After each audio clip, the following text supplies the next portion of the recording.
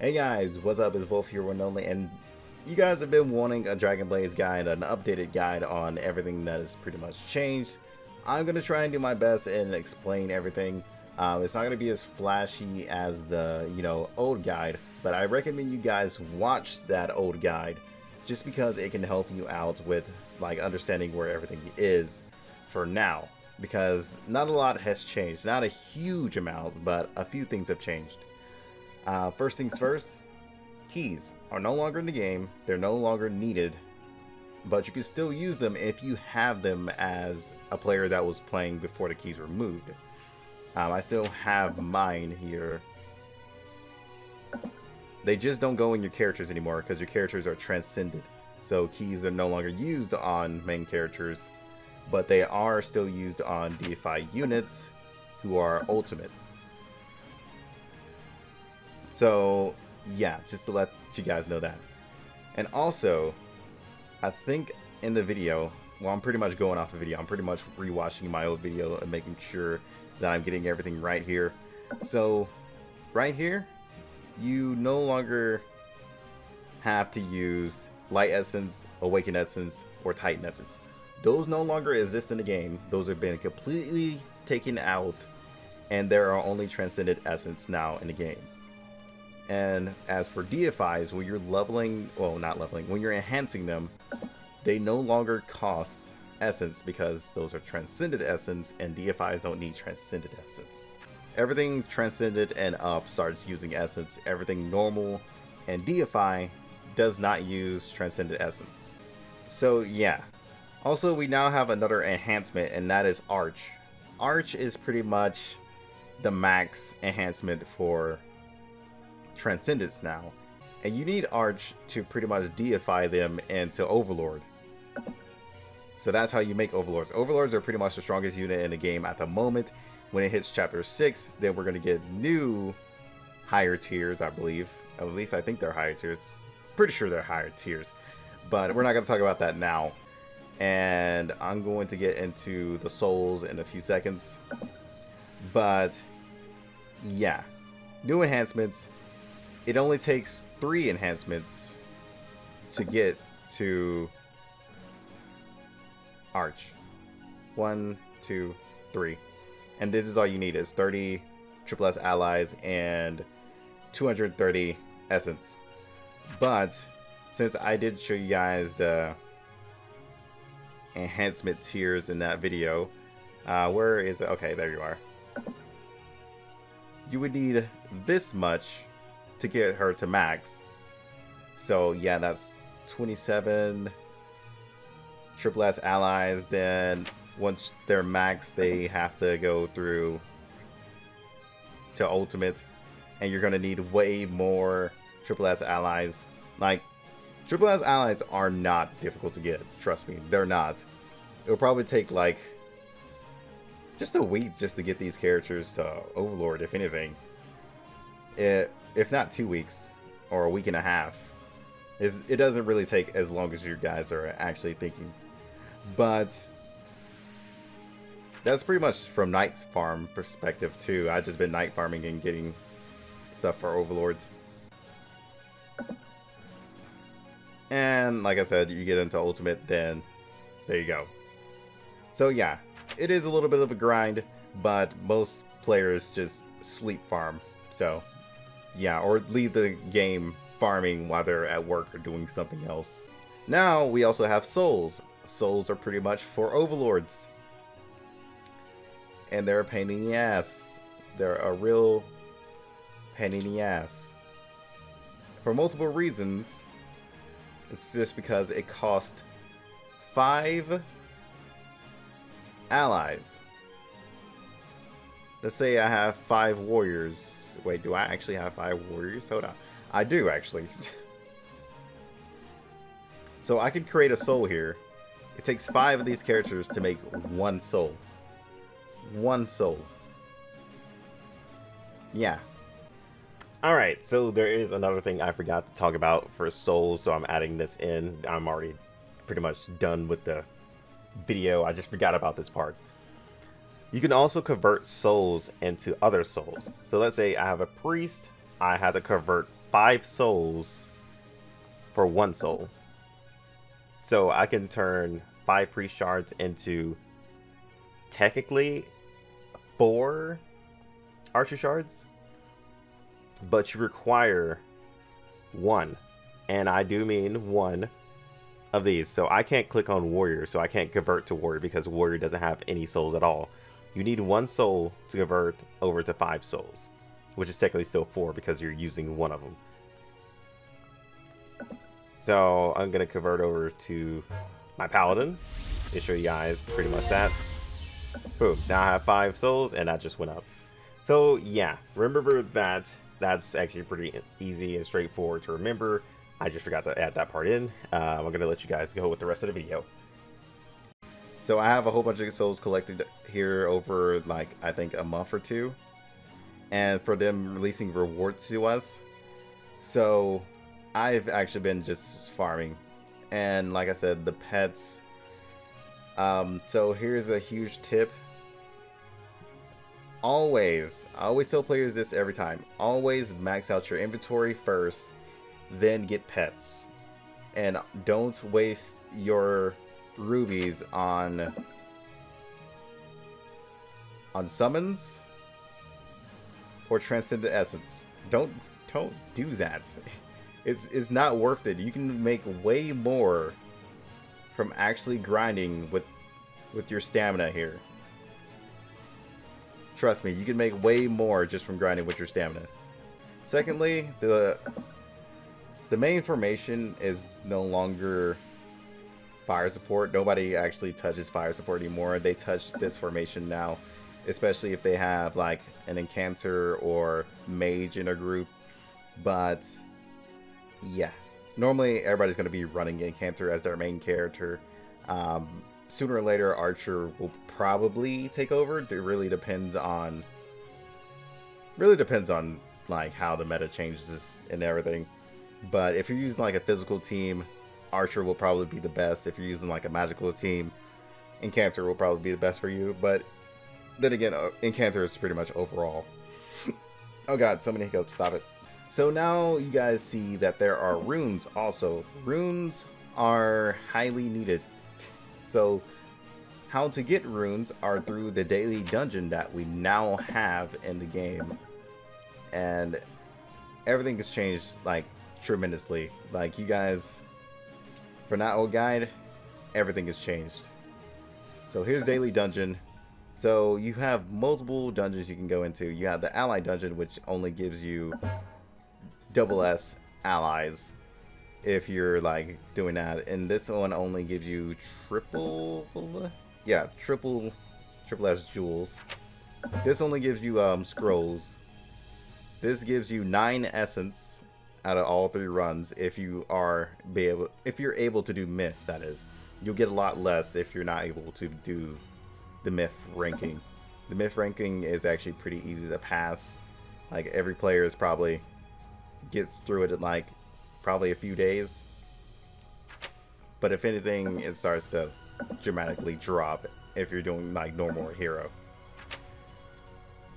And here are the runes. Runes are really, really important. You'll probably get like 27 out of this, and probably a lot more if the devs like run events for them. And then you go in here, then you enhance. So this isn't to like a main character or anything. This is pretty much overall to all characters. So let's say if I was to get this to, let's say I'm starting out from level 1 right here, and I don't have anything in it at all.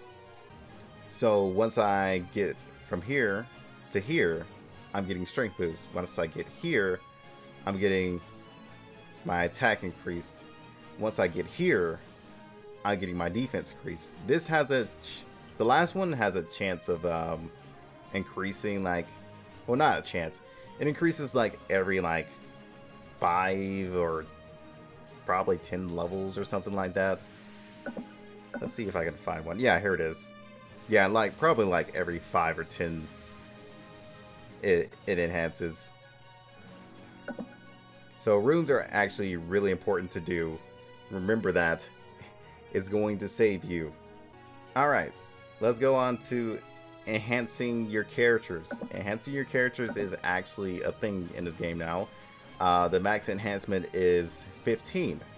And you only get that through scrolls, which is probably in here somewhere. Oh, hold on, storage. Yeah, these scrolls. So, let me go ahead and explain the scrolls. Once you start out doing like the normal C rank scrolls, you can only use C rank scrolls until your character is +4. Then what you do is you combine them into B request scrolls. Then you can only go up to 9. And I'm pretty sure 9, hold on. Then it goes from 9 to 15. No, 10 to 15, I think. Well, obviously, since this is the last scroll, duh. From 10 to 15, and this is the A rank scroll. So, yeah. Then you pretty much accept the mission if you actually have it. But I'm not going to waste it on this character since she's already +15. So scrolls are actually pretty useful too, and once they get to +15 they unlock their transcended passive or something like that. What was it again? I think it was their vulgar skill. Yeah, vulgar skill. They unlock their vulgar skill, then there you go. It's like a little mini passive, if anything, but it increases the stats by a lot, even though your main character still dies most of the time in anything. It's a given. You won't survive. Anywho, there are new things called transcended like weapons, and they're called the 7 Emperors equipment. So to make these, you have to literally come into. Okay, wow, thanks for throwing me out. You have to come into workshop, go to transcended equipment, go here. If you have 30 equipment, go ahead and throw it in there. I don't have any essence on this character, so I can't really do that. But yeah, you just put in the 30 fragments and the 30 essence, then it creates like. Well, actually, let me just take it off my character. I'm gonna remove this. Go ahead and get that off. Where did you throw it? Oh, there it is. Go here.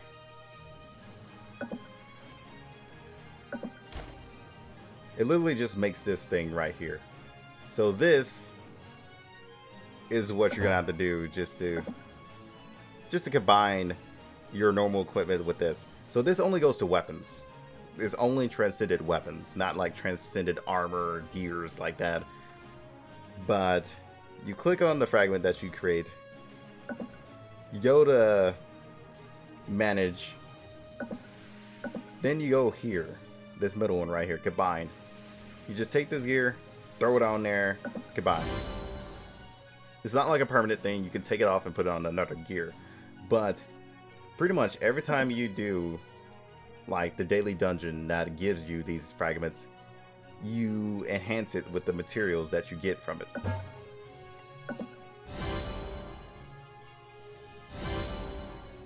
And as you do that, the transcendent weapons skill, well, yeah, its skill right here goes up in damage. So it adds on damage, adds on weapon damage too. It just keeps increasing. I don't know what the cap is. Maybe a player in the game who already maxed theirs out or something can let me know. Probably like 55 maybe? Not sure. So yeah, that's it for transcended weapons. But let me go ahead and explain Challenger Dungeon. So Challenger Dungeon is unlocked like further in the game when you're like level 125 or something like that. So you guys see this level under me? This is not the actual level of my character. This is the level of my Challenger level. My Challenger level only goes up inside a Challenger Dungeon. And Challenger Dungeon gives you points to put into this right here. Your Challenger skills. And these Challenger skills increase your allies' basic stats and all that. Increase their accuracy, crit rate, stuff like that. But once you get to like 800 or something level, you can no longer max these out. Once everything's maxed out, it starts at like 50. Every last page is like 50 points max. But when you max out everything, it changes to 850 for the basics. None of this changes that way.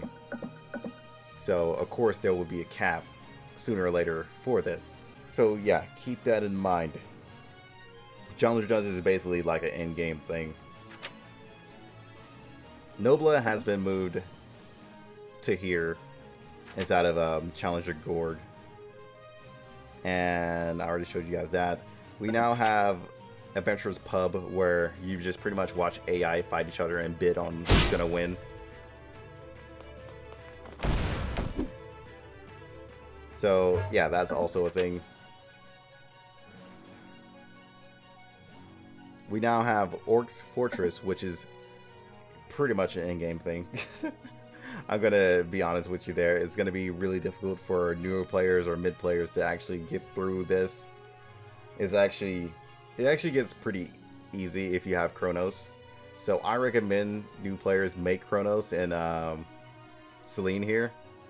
Chronos and Celine are definitely gonna help you out through a lot of the content. So pretty much what Chronos does is his skill 3 soaks up all the damage, like all incoming damage. Like none of the damage is gonna touch your team. It's all gonna hit him. And at the end of the skill lets go, and then everybody starts taking damage again. Then his HP goes back up to max. Well, not, wait, was it to max? I'm pretty sure it is to max. Oh, 80% once it expires. So yeah, he just pretty much absorbs all the damage to himself, and then once it's over, he gets 80% of his HP back, and it just goes back to normal until his third skill comes up again. Nothing really new here.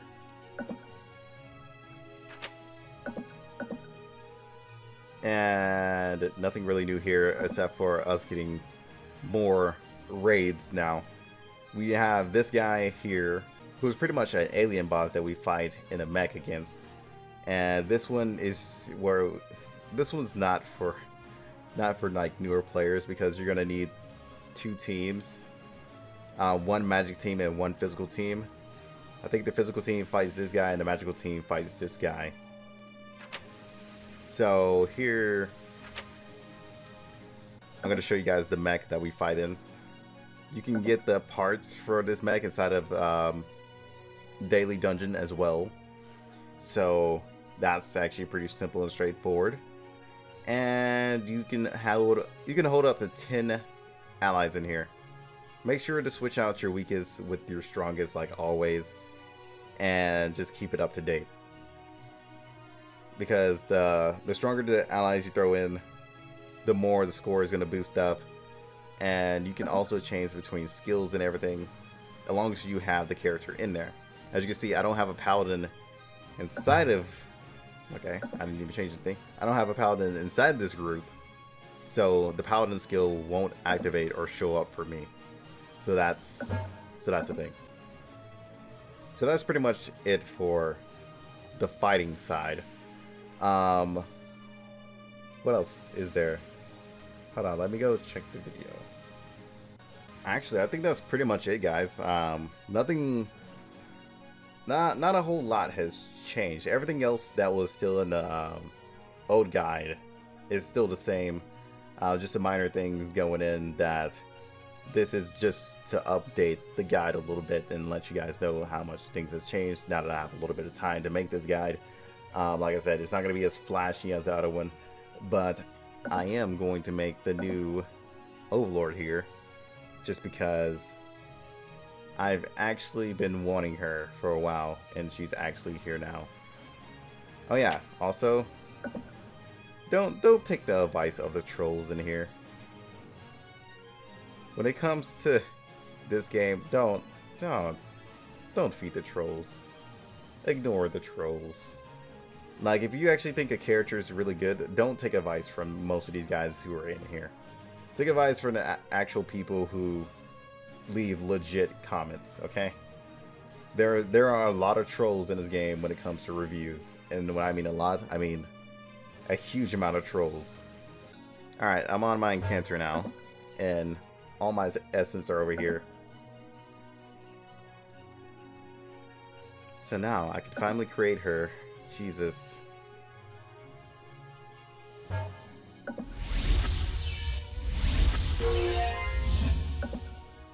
And now I can enhance her since I have a lot of souls for her. Yeah, this is how much it's gonna cost you. This is literally like a month of farming. Now I can get her to max.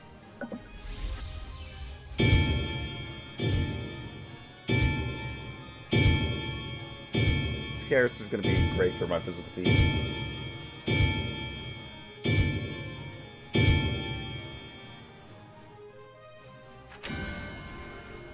Now her score goes up, but a little bit is what you would think. But I don't have any like equipment or anything on her, so obviously it's not gonna go up by much. I'm gonna take out you, since you are completely useless now. Wait, what? Okay, the game just did something really weird. Don't take out my Aaron. She does not need to be taken out. Now it's been boosted up a little bit more now that I have gear on it, and now it should be boosted up a lot more. So yeah, leveling does matter. Alright, so I'm gonna go ahead and switch you out.